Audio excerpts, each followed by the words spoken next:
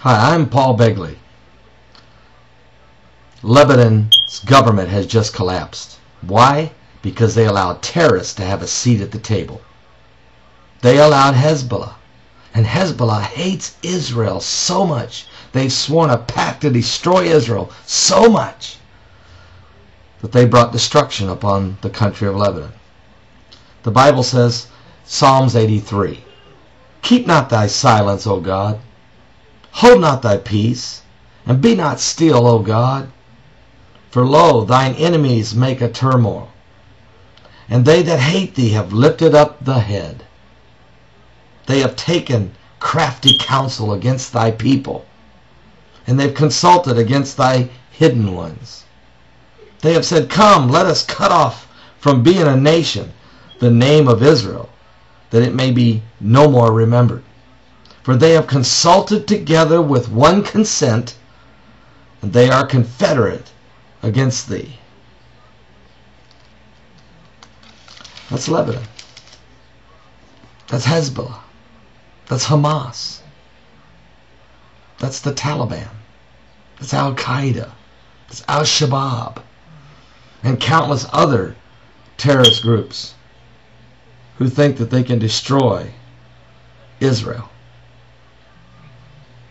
You can't destroy Israel. Israel was named Israel by God, Jehovah. I like the last verse. Verse 17 says, well, matter of fact, let's finish the chapter by reading right here what David says in verse 15. "So persecute them with thy tempest, God. Make them afraid with thy storm. Fill their faces with shame, that they may seek thy name, O Lord. Let them be confounded and troubled forever. Yea, let them be put to shame and perish, that men may know that thou, whose name alone is Jehovah, art the most high over all the earth." Don't worry about Lebanon attacking Israel.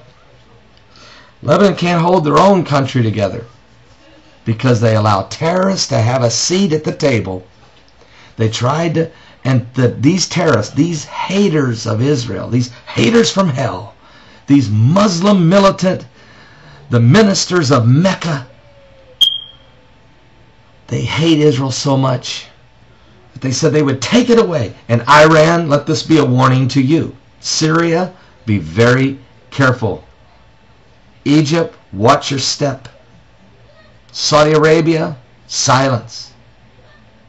But Ahmadinejad in Iran, seven times on videotape, you are recorded saying that you would like to blow Jerusalem off the face of the map, saying that you'll annihilate them and eliminate them.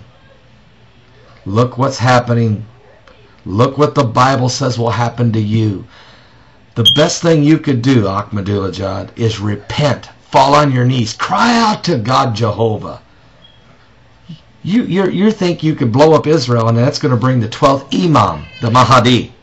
You think that this is your divine calling. I'm here to tell you you've been lied to by the spirit of darkness. The false prophet Muhammad has spoken and is bringing destruction upon your own head. Thus saith the word of the Lord. I'm Paul Begley. Go read the Bible, people. Don't just get all bent out of shape and flexing your muscles and cursing me and calling me names when you don't have a clue. When you're coming against a man of God who has studied the Word of God and stands in the midst of a troubled world with the power and the anointing of God Himself upon my life. I'm nothing but a humble servant of the Most High God. But Jesus Christ has anointed me. As it says in St. Luke's Gospel 4:18, "For the Spirit of the Lord is upon me, and He has anointed me to preach the gospel, to bring glad tidings of good things, to heal the sick, to raise the dead," in one scripture.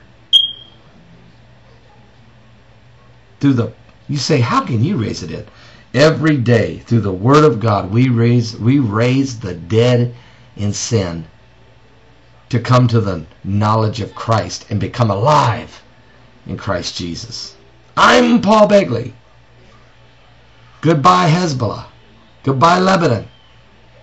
Now, Lebanon, if you want to get your country back together, kick Hezbollah out of it. Do not allow it in your constitution. Restart by picking up the Word of God. There's a lot of Christians in Lebanon. I pray for them. There's a lot of good Christian people in Lebanon. But these scoundrels, these terrorists, these thieves, these thugs, these Muslim militant radical Islamic haters from hell, ministers of Mecca, murderers, you got to get them out of your constitution. You have to get them out of your government.